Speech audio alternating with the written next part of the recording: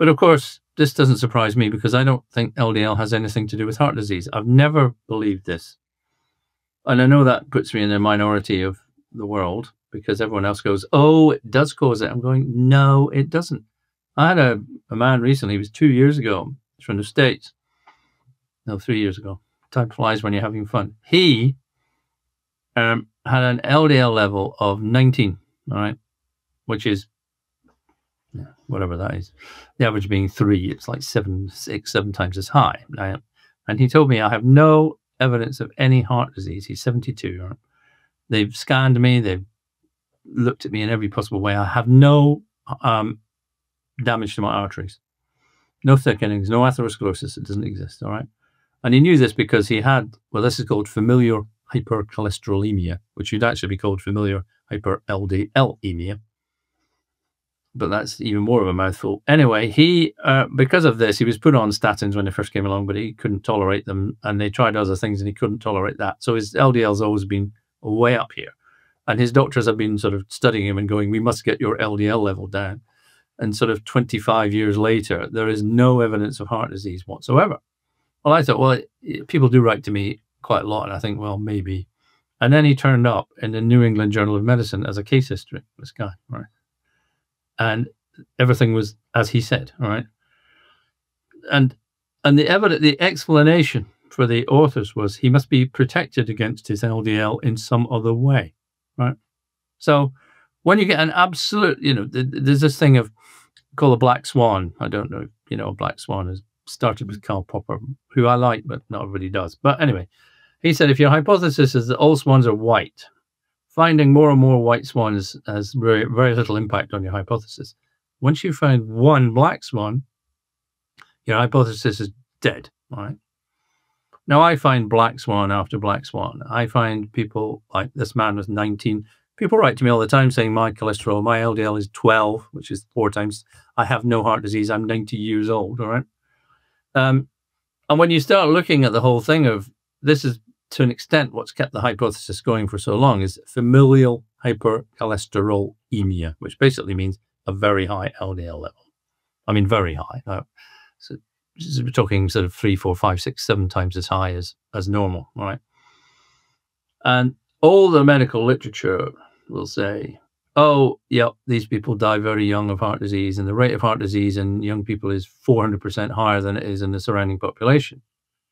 Now, this is one of these weird areas where I say, well, that's true, but it doesn't actually mean anything, all right? Well, the first thing is when they say the rate of heart disease is 4 times as high in the 30 to 39-year-olds, you go, well, what's the average rate of heart disease in that population? And it's virtually 0. And in the UK, they have a thing where they monitor people with familial hypercholesterolemia, and they found, yes, there was a 400% increase in death rate in that population. But in that population, that meant 4 people. 4 people. That was it. And that is considered statistically significant. But when you look at overall life expectancy, when you look at familial hypercholesterolemia, and you say, yeah, but what happens to people throughout their lives with familial hypercholesterolemia? The answer is they live slightly longer than everybody else. On average, they live longer than everybody else. And I know people go, oh, that can't be true. I go, that is true. And I have the papers. I have the studies. There's a huge study that's been going on in Norway for years and years and years. And in fact, most interestingly, the population aged between 60 to 80, which is where a lot of heart attacks and deaths happen with heart disease. If you have familial hypercholesterolemia, you are 40% less likely to die of a heart attack. So I said, well, that'd be like saying to someone, if you smoke when you're 40, you'll die of lung cancer.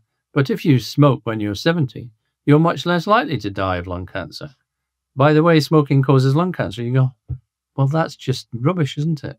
That's just not, you're talking nonsense. How can this thing be a risk factor when you're one age and stops being a risk factor when you're another age? The answer is, and I've written papers on this with other authors, that some people with familial hypercholesterolemia have another problem, a genetically linked problem. There is a few of these people, and these are the people that have the heart disease. It's got nothing whatsoever to do with the LDL. It's like looking at people with red hair and saying that they die more of heart disease. And you'll go, well, that's fine, but the red hair is not causing the heart disease. It's something else. And what is something else is actually that people with red hair are more likely to have a Neanderthal genetic DNA incorporated into them. And these people are more likely to get heart disease. So we're looking at LDL and deciding it's causal. And we're just sort of saying, well, that's causal because we know it's causal. And then it's like, no, it's not. So the whole concept of LDL being damaging is wrong. So therefore, whatever anyone says about, oh, your LDL goes up or your LDL goes down. Remember that study I talked about with Ansel Keys? Their LDL went down, their heart disease rate went up in a kind of linear effect. In this Framingham study, the more your LDL fell, the more your heart disease went up. And if you look at elderly people, that becomes more extreme. So people over 70-ish, I don't like calling them elderly anymore as that age is approaching me fast, is that the lower your cholesterol level, LDL level is, the more likely you are to die. And it's quite a dramatic difference. And so we have people aged of 70 who are more at risk of heart disease, yes, because they're older, and they're being told you must get your LDL level down. I'm going, but you know, look at the evidence, please. Just look at it. You know, when people they just then withdraw in and say, oh, I'm not discussing this with you because you're just an idiot or something like that. And I said, hold on, that paper was published in the BMJ. You know, this was not the 14 Times. We did this research. We looked at all the evidence, and from all the evidence that we can find, LDL has no effect whatsoever on the risk of heart disease. It's got an inverse risk. In other words, the lower your LDL level is, the more likely you are to die. And that sounds an extraordinary thing to say, but that is what the evidence says. That is what the studies say. I mean, I'm not going to hold them up in front of you here in front of my camera. This one, and this one, and this one, and this one, and this one, and this one, and this one. It's just, so where's the evidence the other way around?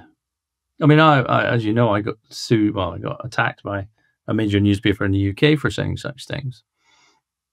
And we then sued them for libel and won, because once we went to court, right, and the evidence was presented to a judge who doesn't really actually know anything about this area, it was like, yeah, these people seem completely reasonable, and what they seem to be saying is completely right. What's your problem? But the problem is, of course, that the medical profession, if it can be called as a single thing, is absolutely wedded to this idea. And so is almost everybody else. And then so everyone goes, well, they can't all be wrong, can they? Well,